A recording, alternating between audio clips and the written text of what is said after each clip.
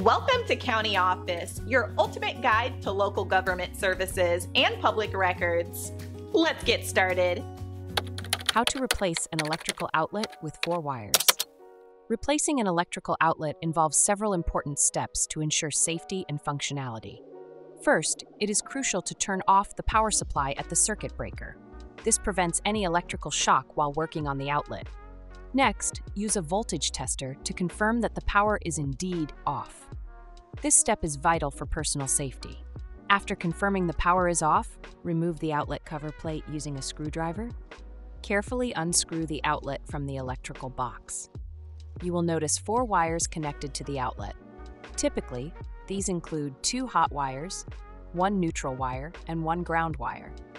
It is essential to identify each wire correctly before proceeding.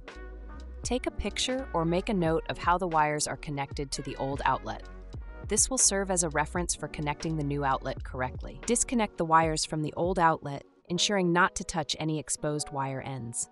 Connect the wires to the new outlet in the same configuration as the old one. Securely tighten the screws to ensure a good connection. After connecting the wires, carefully push the outlet back into the box and secure it with screws. Finally, replace the cover plate and turn the power back on at the circuit breaker. Test the outlet to ensure it is functioning correctly. If you encounter any issues, consider consulting a licensed electrician.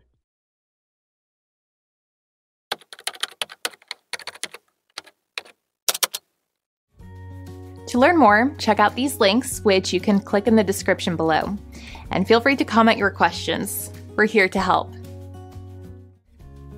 Thanks for tuning into our video. Please like and subscribe and leave a comment below.